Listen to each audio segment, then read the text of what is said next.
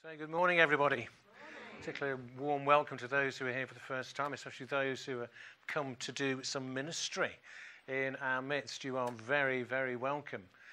The readings that we've listened to are all about breaking the boundaries. They're all about reaching out. It's all about making God's love real and present and vibrant. And so this is the Muston Scarecrow Festival.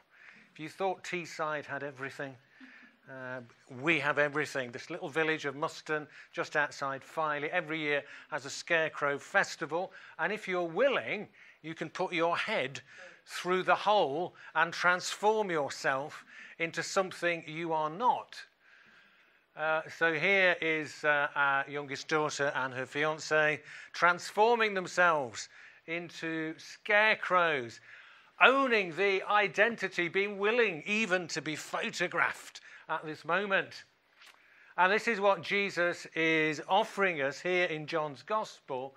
It's an invitation to everybody and anybody to own his identity, to become like him, and to do that publicly so everybody can see.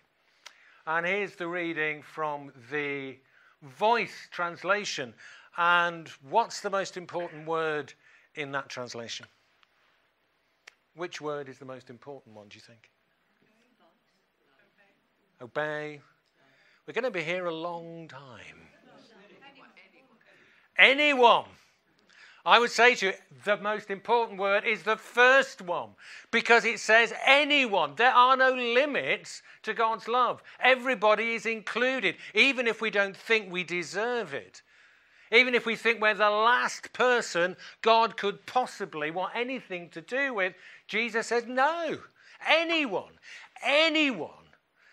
can know my love. Anyone, if you love me, if you take on that offer I give to you, if you will be like me, if you will do that and commit yourself to be what you think you're not, but to become who God knows you are, anyone, we will draw close and make a dwelling place. But there's something wrong with that translation. What is it? What's wrong with it if we're to be really experiencing that offer that this is to anyone? What's wrong with it? It is going to be a long day. Him. So let's have the next one, Ken, if we could. So we'll move from the Voice to the New Living translation, and we'll say this together. Okay, all together? All who love me will do what I say. My Father will love them, and we will come and make our home with each of them. What a promise! That if we take on that identity, if we accept that love, Jesus and God the Father will come and make their home within us. Wow! And that is for anybody, with no limit. Anybody. And I guess that's what you're taking to the Eastfield estate, isn't it? That sense. Who's going? Put your hands up if you're going. I'm trying to see who it might be. We got a few little tiny timid hands going up. There's nothing timid about that image, is there?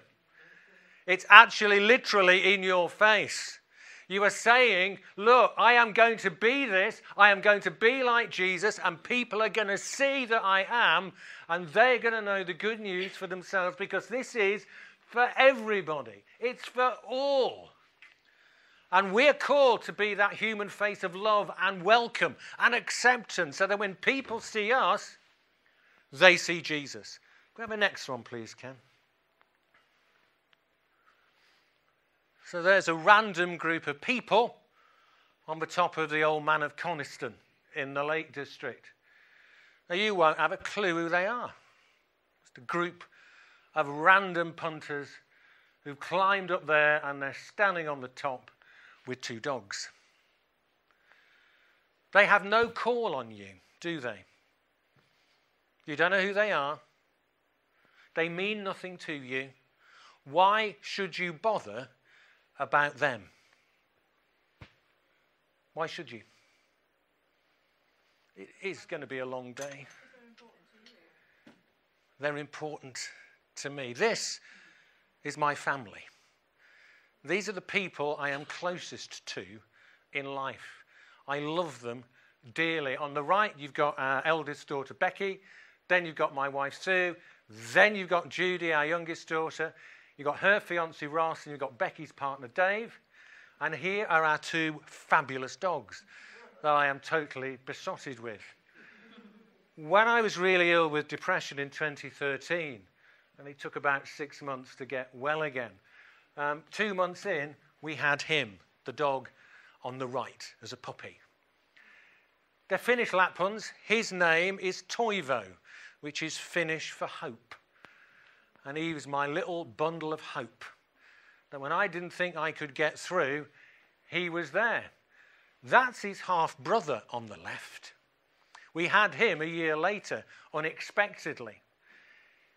He'd gone to a family, they'd had him a couple of weeks, and he was being beaten up. He was being abused.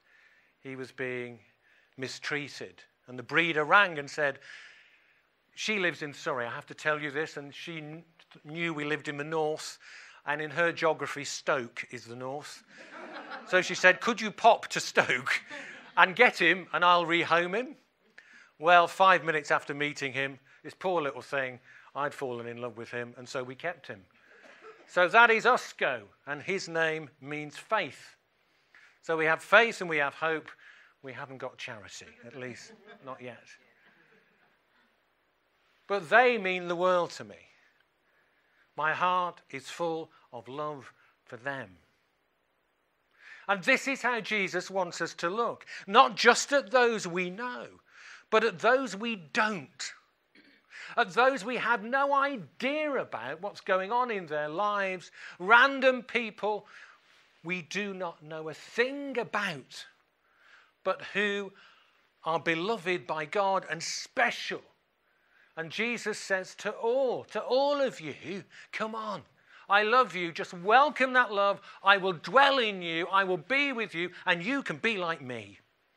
Next one, Ken, if we could. So it's for everybody, this gospel. So when Hull had its year of City of Culture, I went to the Ferrans Art Gallery and was really struck by this piece of art, this sculpture, Acceptance, One Race, by Wendy Barrington. Who was an art student in Harrogate. What do you notice about it? All different? Different how? Different colours, different shapes, heights. Yeah, they're all different and they're all standing together. If we can have the next one, Ken. All who love me, we will come and make our home with each and every one of them. No limits. No limits of gender or ethnicity, no limits of anything. We will come and make our home with them if they love me, says Jesus. What do you think the arms folded says? Solidarity. Could mean don't come. It could mean, what else might it mean? You're standing there with your arms folded. Resignation. What else might it mean? A barrier. Defiance, determination. Could mean bring it on. We are proud of who we are. And if you don't like it, tough. We know we have value. We know we matter. We know we are loved. We know Jesus died for us. They're in a line waiting to be judged. Next one, Ken. And judged they are. Each and every visitor coming reads the card, reads what this piece of art is trying to say about acceptance, and each visitor who comes makes their own judgment about this row of people. Next one, Ken, if we could. And so we come to that moment when Paul does the extraordinary thing. When, because this is for everybody, he changes his plans just like that. He's got everything arranged. They're going to go somewhere, and then he has a vision, and a guy from Macedonia says, hey, come to us, we need help. And what does Paul do? He doesn't say, well, I've been to the travel agent, I've got my tickets, it's all booked, I've got a discount, I've got this, I've got that, I've got the other. Oh, when I'm so busy, and by the way, I can't. Does he? He knows this is God's priority in this moment, and he changes everything in an instant to go to those whom God needs. And so he goes to Macedonia. And what happens? He goes outside the city wall, he goes to the river, and he doesn't meet a man, he meets who? A group of women who are together. Paul is just pushing through all the boundaries. He's not in the synagogue, he's in the river because he thinks people might go there to pray. And we don't know whether they're praying. All we know is Paul finds a group of women, and what happens? He sits down and he speaks to them. He offers them all the good news about Jesus. And one of them, Lydia, listens with particular interest. Her heart is prepared. And it happened there. That's where it happened. That's the actual place where Paul went, where Lydia and those women were. That's the water in which she was baptized. This is history, people. This happened. This woman was real. This woman's heart was warmed by God to ready her for what Paul was going to do. And it happened there. Next one, Ken.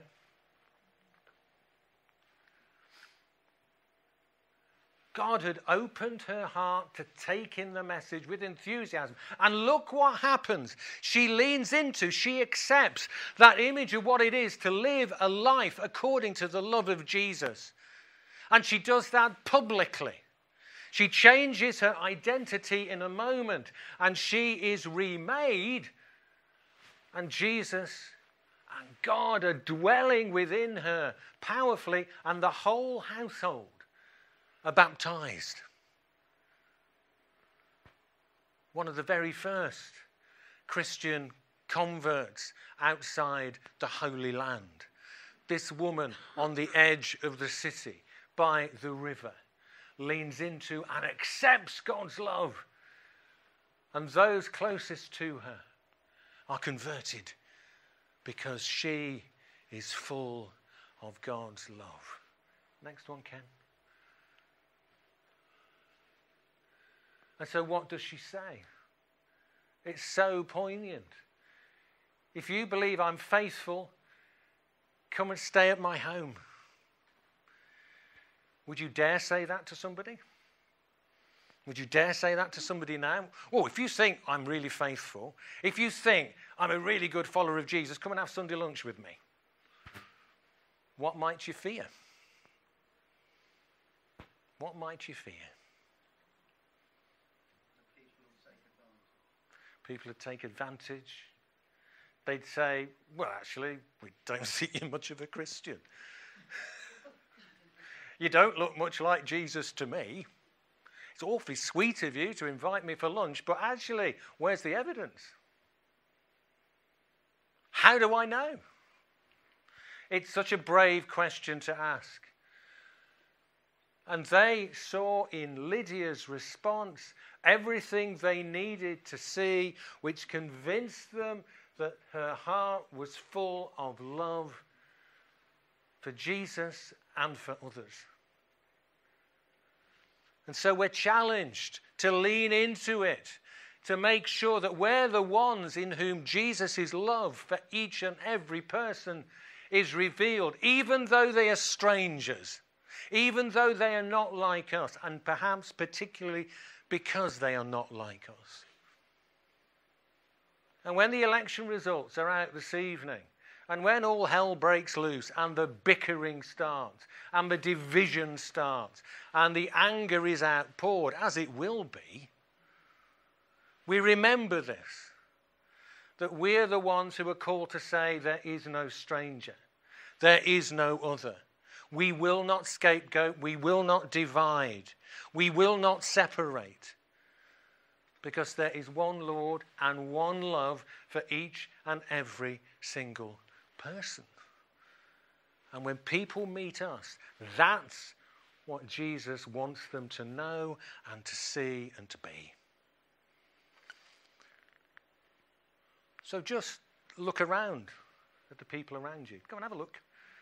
They won't bite. Well, they might not. But just have a look. Go on, turn around, have a good look at those around you. Shall I tell you what I see? There's a little bit of hesitation going on.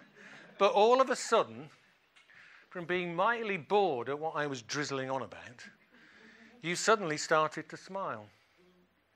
And your eyes lit up, most of you, as you looked around. I didn't tell you to smile, did I? I didn't tell you to actually come alive with love on your face, but you did it.